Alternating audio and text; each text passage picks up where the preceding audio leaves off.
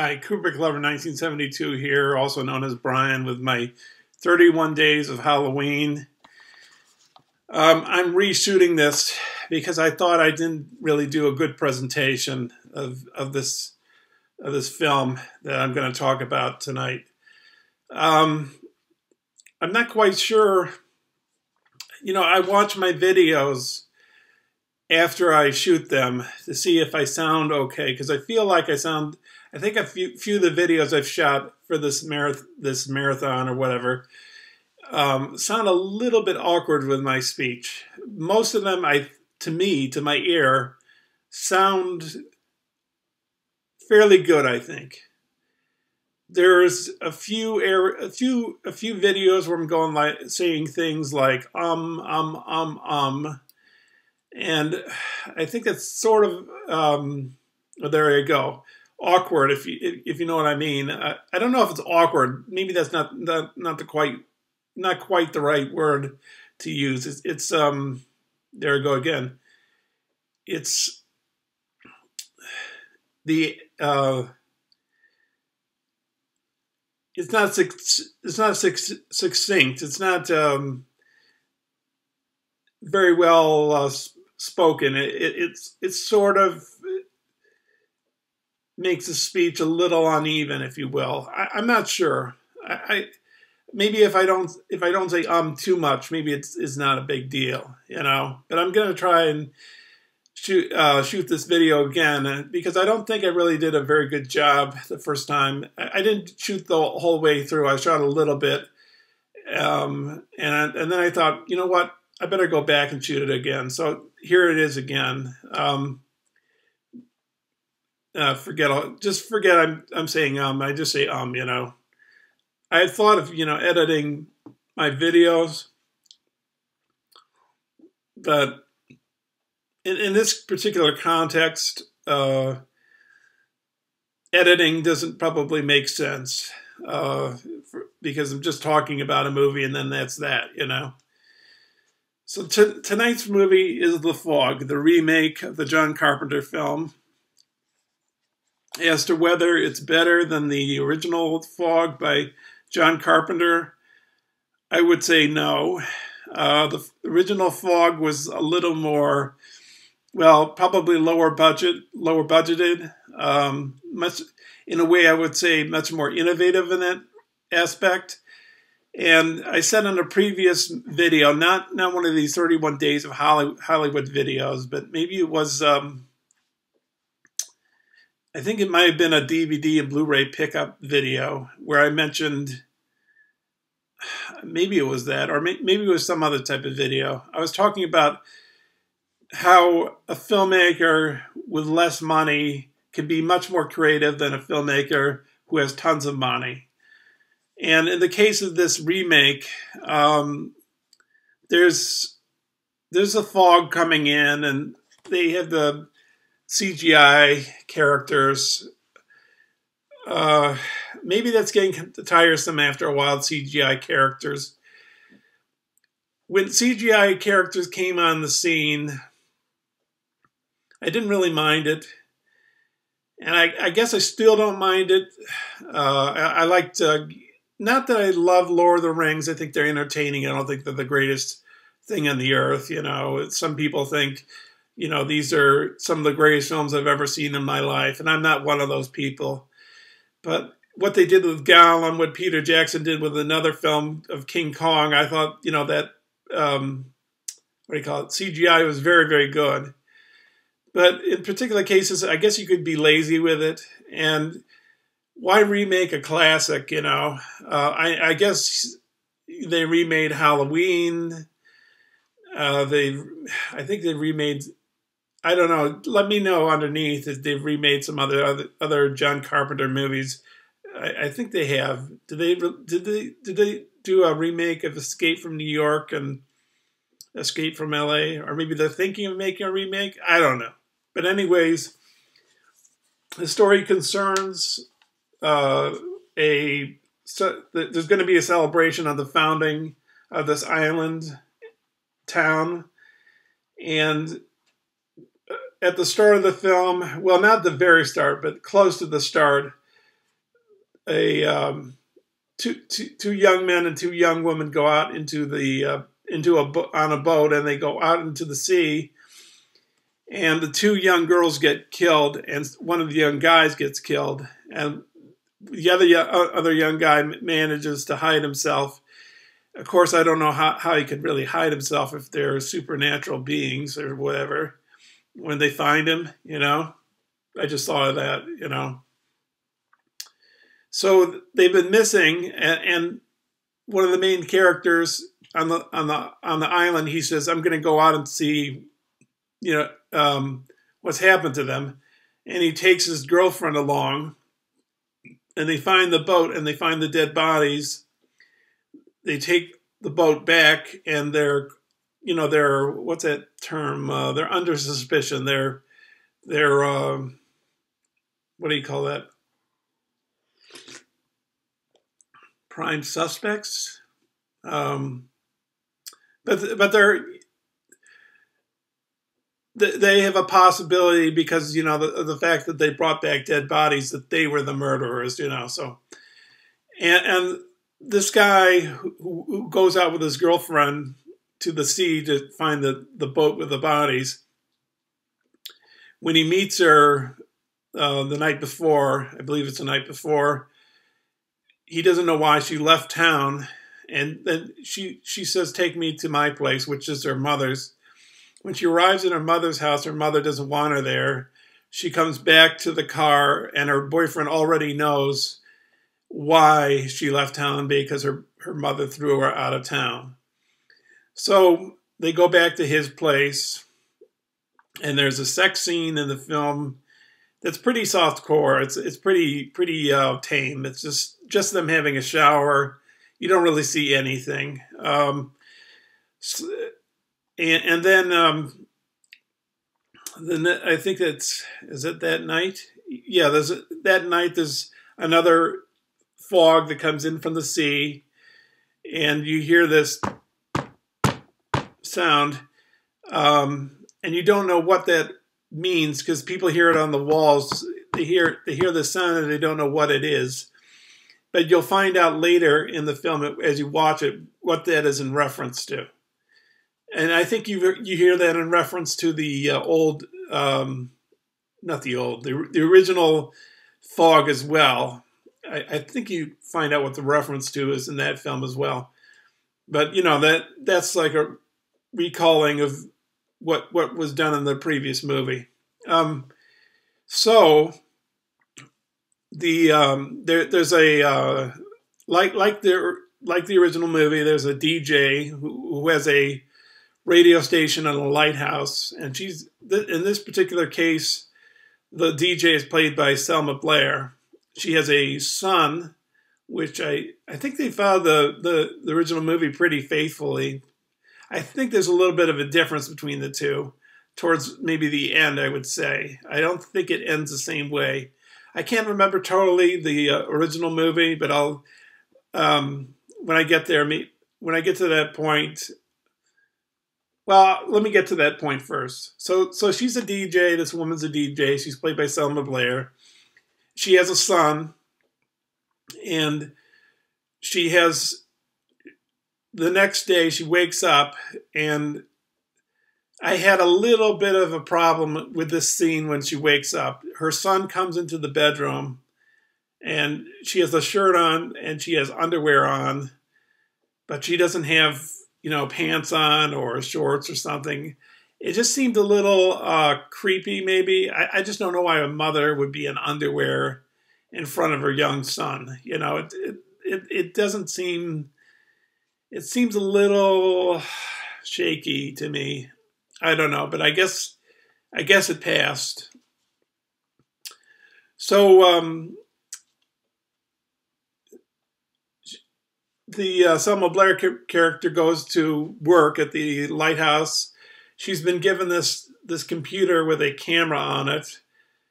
The camera has to be. This is the day. These are still the days with the internet where you had cathode ray monitors, tube monitors, and a laptop would be very thick. And with a laptop, you'd have to, I think most of the time, have a thick, not a thick, you'd have to clip the camera on to the computer rather than today's laptops that have a lens already built in, you know, if I'm correct on that. Maybe I'm wrong on that. So she sees, I don't know if it's her boyfriend or her former husband or whatever. Maybe it's her boyfriend or a friend of hers who's, I guess he's in a lighthouse as well. And she hears stuff from his end. And then the fog starts rolling in. I think she hears him getting hurt, and she immediately thinks of her son, and then she gets in her car and she races to get to her son's, to get to her house where her son is. And she told her son earlier in the day, after he picked up stuff off of the shore, not to go to the shore without her permission. And the boy asked, it's either his aunt or babysitter, can I go to the shore? Can I go to the beach? She says yes, just be back before dark.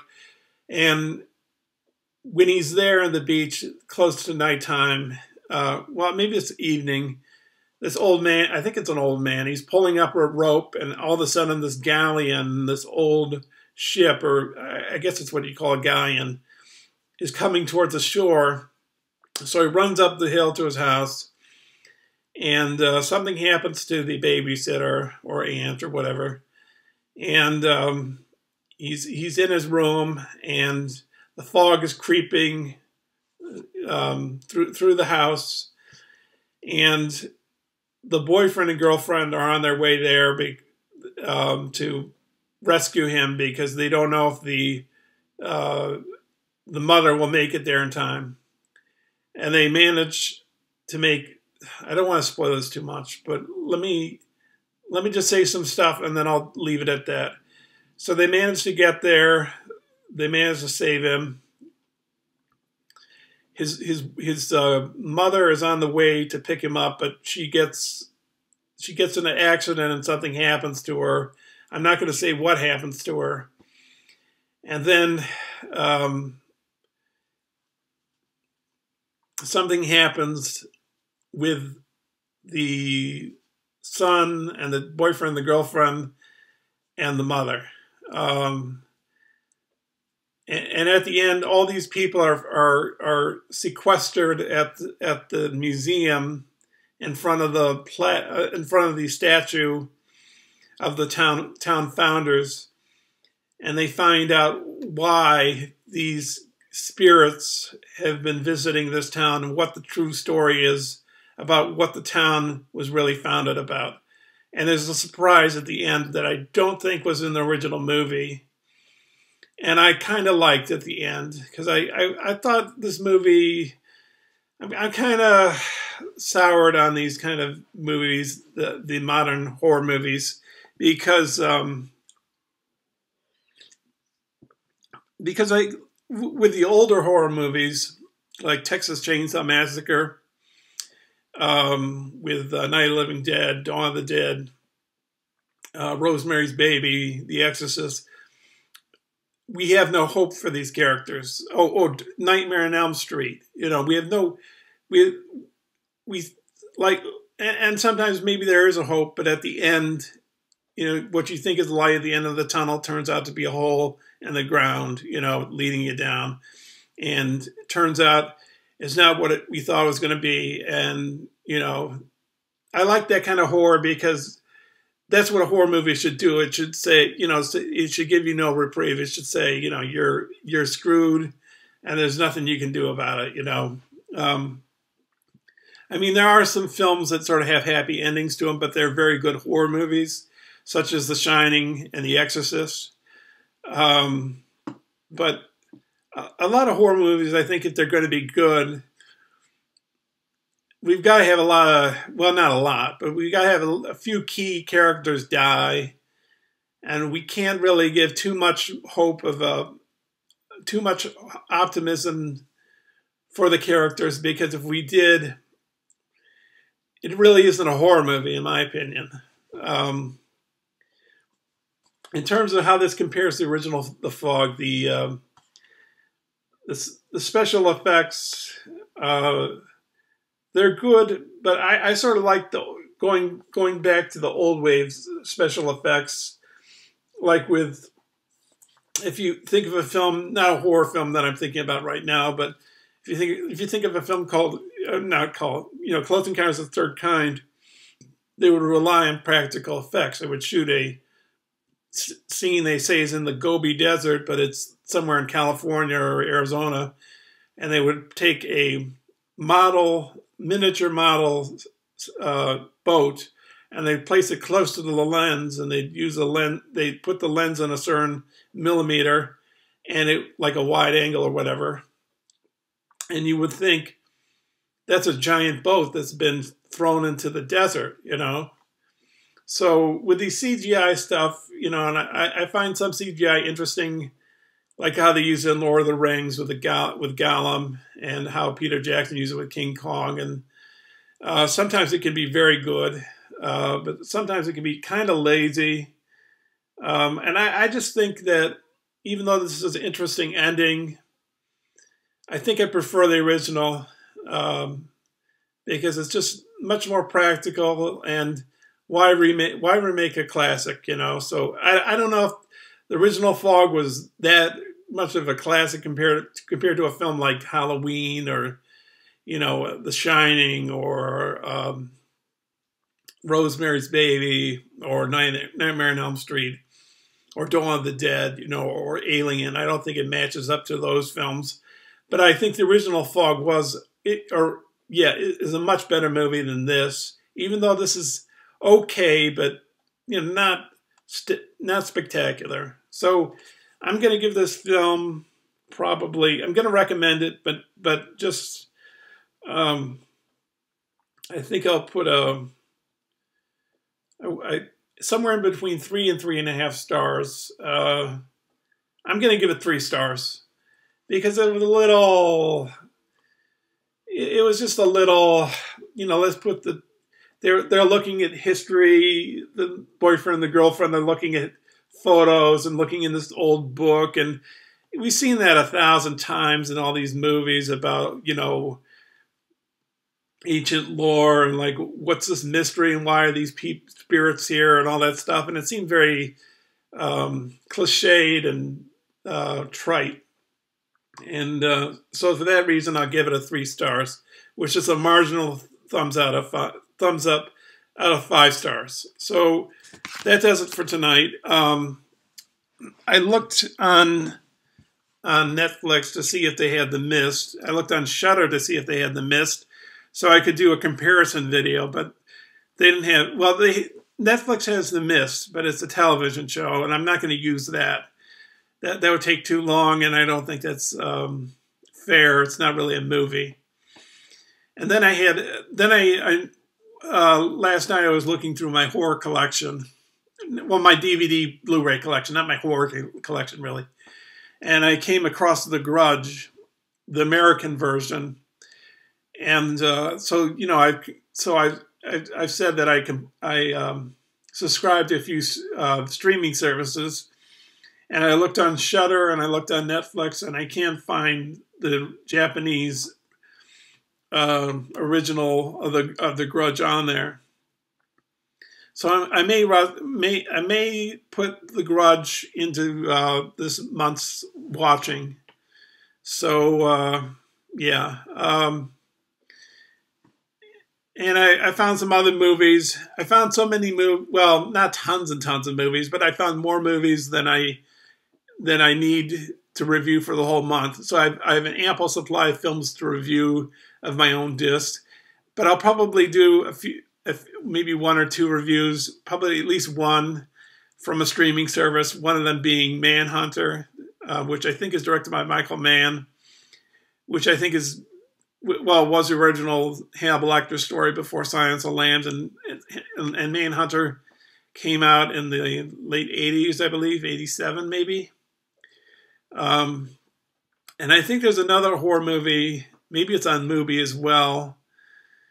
And I might watch that too and count that as part of my marathon. So enough of that. I think I've gone on long enough, and I'll put my blog up here and my GarageBand notices.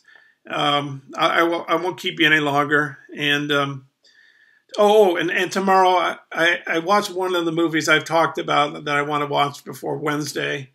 But the other movie that I haven't watched, as I said, was close to a 3-hour movie, and I think I'm going to watch it tomorrow because it expires on Wednesday. I might be going somewhere on Wednesday, so it's possible on Wednesday or Thursday. Maybe on Wednesday, like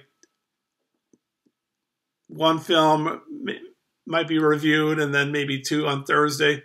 I don't know. I'm trying to get all these juggled. You know, I'm trying to watch regular movies and watch horror movies. But I really want to watch this close to 3-hour movie because it's a Japanese film. I looked at the trailer on Mubi and it looks fantastic. It's a film called Arrows Plus Massacre, and I think it came out in '69. The thing about me reviewing films on Mubi is usually when I put the video on about it, they've expired already, so I sort of feel sorry about that. I have thought, you know, why don't I watch a whole bunch of movies on Mubi before they expire, so if anyone goes on to Mubi, they can see them, you know. But anyways, enough of that. Thanks for watching, and I'll be back here, if not tomorrow, maybe Wednesday, probably, though, at least by Thursday, if not Wednesday. Okay, bye-bye.